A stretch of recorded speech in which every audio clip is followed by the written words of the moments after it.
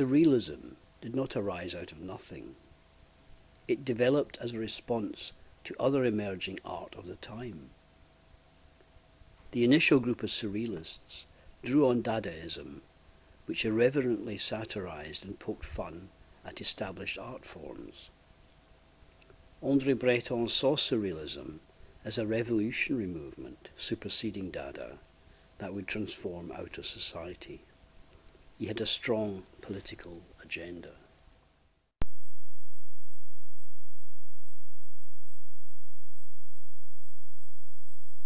One of the main influences on the Surrealist art style was Giorgio de Chirico, a Greek-born Italian artist who had founded, some 10 years before Surrealism appeared, a small group of metaphysical artists. In 1911, de Chirico created The Enigma of the Hour, which introduced this new style of metaphysical painting. This presented a stylized architecture of porticos and colonnades, derived perhaps from Italian classical buildings. In 1913, some 10 years before the emergence of Surrealism, he painted The Soothsayer's Recompense. In this he set a reclining figure on a plinth, set in a courtyard bounded by a portico, bathed in strong sunlight with deep shadows, set under a brooding sky. The classical mood of this is contradicted by the appearance of a steam train. Later that year, he created possibly his best-known work, The Uncertainty of the Poet. Here a classical torso appears in a similar courtyard to The Soothsayer's Recompense, complete with steam train in the background, and to the front of the torso is a substantial bunch of yellow bananas. In a sense, it can be seen as a still life painting, but de Chirico set up his landscapes with an uncertain perspective. He establishes, through the lines in his paintings, multiple contradictory vanishing points for perspective, which confuses the eye of the viewer and makes them sense being in a strange, anomalous space. De Chirico then teases the viewer by linking together contradictory elements, the classical torso and the steam train, the grey stone sculpture and the living bright yellow bananas. Of course, most people view the painting as referencing Freudian phallic symbolism, but here the torso would appear to be that of Aphrodite. So the phallic bananas appear to sprout forth from a female icon, thus establishing yet another contradictory image. The torso, in fact, is a rendering of an artist's plaster model, which is available in Paris at that time, and indeed appears in other artists' paintings, an example being that of Henri Matisse's plaster cast and bouquet. De Chirico created a number of paintings in this style during the second decade of the 20th century. The Dream Transformed, also with bananas, and The Two Mannequins and the Red Tower. Here the lines across the plane of the courtyard create an unsettling lack of certainty to the perspective. He often came to use images of artists' mannequins and tailors' dummies in many paintings. Another example being The Prodigal Son of 1922. De Chirico's imagery and style had a profound effect on the group of artists who would later coalesce under the banner of Surrealism. Thus we see de Chirico depicted in Max Ernst's 1922 painting, A Friend's Reunion, being shown on the top right, just behind Breton. Breton was initially enthralled by de Chirico's work and adopted him into the Surrealists, even buying and trading some of his paintings. Breton was particularly impressed by the painting The Returner, which he helped to sell to a collector. Incidentally, this painting sold recently at Christie's for $14 million. But in 1926, only 2 years after the issuing of the Surrealist Manifesto, Breton fell out with de Chirico, denouncing him and threw him out of the Surrealist group. This was partly due to De Chirico adopting a different, more classical style than his earlier metaphysical period.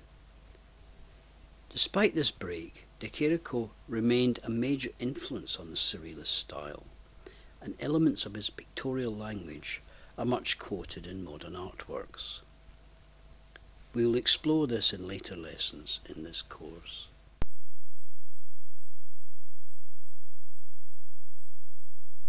The Belgian artist René Magritte's earliest works were in a variety of styles: Impressionist, Cubist, Futurist, Abstract. In 1927 he held a rather disastrous one-man show in Brussels. Critics there hated his work. He then moved to Paris and fell in with Breton and the Surrealist group. He had already begun in 1926 to create works which prefigured his familiar style, examples being Landscape and Midnight Marriage, with the first appearance of the bowler-hatted artist in his paintings probably in The Musings of the Solitary Walker, also from that year. These bowler-hatted men made a return to his paintings in the 1950s. He returned to Belgium in 1930, but the 3 years in Paris were very productive, and in this period he created some of his best-known works. Magritte's work is in no way a spontaneous eruption of unconscious contents in the Bretonian sense, but is well thought out and structured. Neither does it fit into the Surrealist category of being dream-inspired. Instead, Magritte enjoys juxtaposing contradictory elements. Thus, in the two paintings of the lovers, 1928, he depicts them with heads covered with cloths, making the intimacy of a lover's kiss impossible. He places familiar objects in unfamiliar situations. In The Voice of Space, 1931, he paints 3 enormous cowbells in the sky. His influence on later Surrealists was overwhelming, and we will explore this in a later lesson.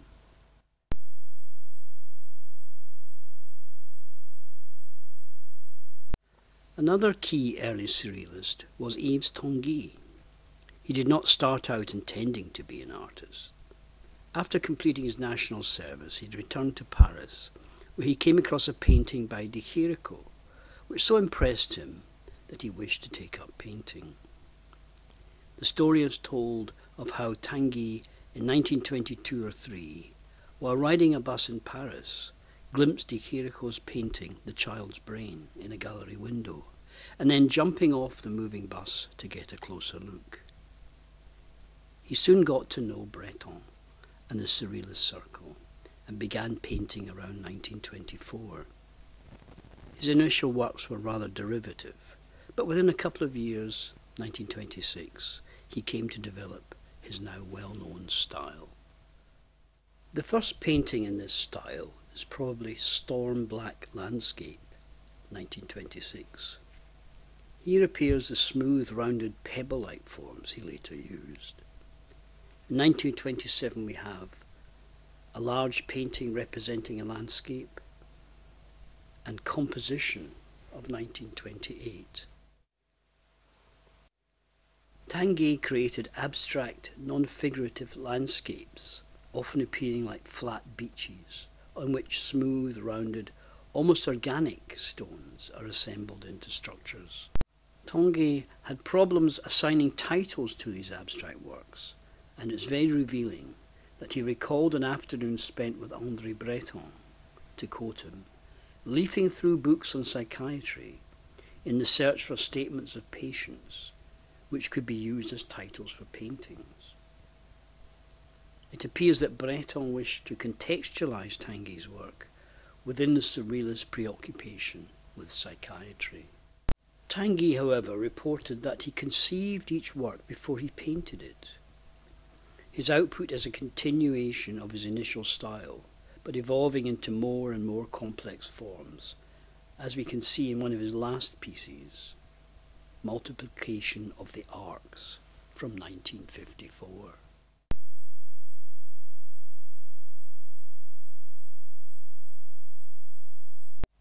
Breton must have had some degree of disappointment with Magritte's games with images and Tanguay's abstractions, but in Max Ernst he found a surrealist he could wholeheartedly delight in. Ernst had been painting since 1909 and had become one of the best-known Dadaists before joining the Surrealist group. Here is a painting from 1923 at the first clear word. Here is a photo from the same year, 1923, showing Ernst, Breton, Paul Éluard and other artist friends posing in one of those fairground backdrops. In his early Surrealist works, such as The Forest from 1927, Ernst began to use frottage and grattage. He would lay paper or prepared canvases on floorboards or other textured items, and by rubbing them, frottage, with chalk or smearing oil paint with a knife, transferred the texture to the paper or canvas. He also used grattage, where having covered a canvas completely with the texture, he would scrape away areas and see if any image would emerge. This means of composition in a random, spontaneous fashion, rather than a thought-out painting, must have appealed greatly to Breton. Ernst himself said, "This procedure proves to be the true equivalent of what is already known as automatic writing. The author participates as a spectator, indifferent or passionately involved, of the birth of his work and observes the stages of its development." This is exactly what Breton had envisaged for Surrealism.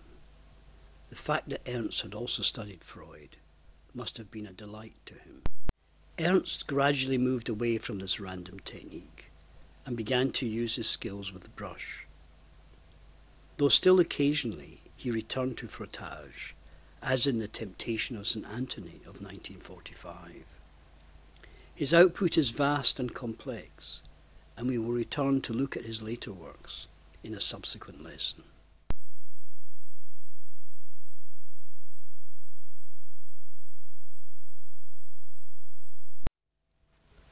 Salvador Dalí is undoubtedly the best known of the Surrealist painters. This photo of him is from the early 1930s, before he affected his trademark waxed moustache.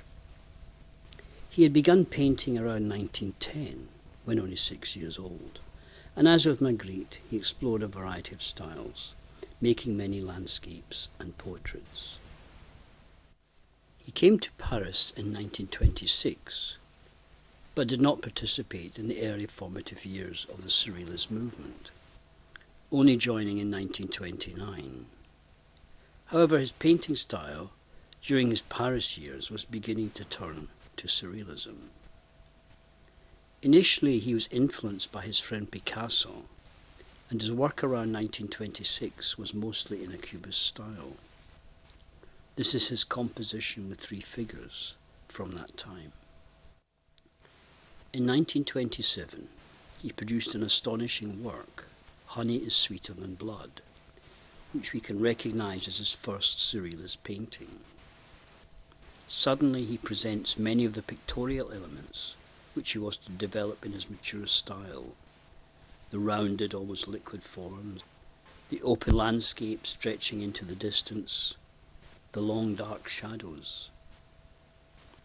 The horizon of the front plane of the painting, in which most of the action is taking place, is at an angle to the sky, and on this dividing line is set a sleeping head, one side in the lower pane and the other in the sky. Dalí was aware of Freudian ideas, so this could well be a reference to the dream world as the unconscious mind. The plane of the dream world has a number of tableaux, some dealing with death. A few months later, Dalí created another painting, Apparatus and Hand, reworking some of the pictorial elements he introduced in his first truly surrealist piece. Thus we have the donkey, the decapitated female torso, and at the centre an extended version of the Cubist depiction of a human form, with the head an inverted tetrahedral pyramid. The action is here set on a square plain, surrounded by a sea, which continues to a far horizon. In 1929, Dali painted his portrait of Paul Eluard. In this we see Eluard, the Surrealist poet, pictured as a plaster bust, floating in the sky above a desolate plain. Round his head are various elements that appear in many later Dali works. We note especially the first appearance of a nose-down stylized face, which he often seems to have used as a self-portrait, a crowd of ants, an inverted grasshopper and a lion's head. The mask-like form at the top right is an image of Eluard's wife. Later that same year, Dali was to paint one of his best-known works, The Great Masturbator. This now focuses on the Dali portrait nose-down head and incorporates the grasshopper, ants and lion's head. Emerging from the back of Dali's head is a portrait of Gala, Paul Eluard's wife.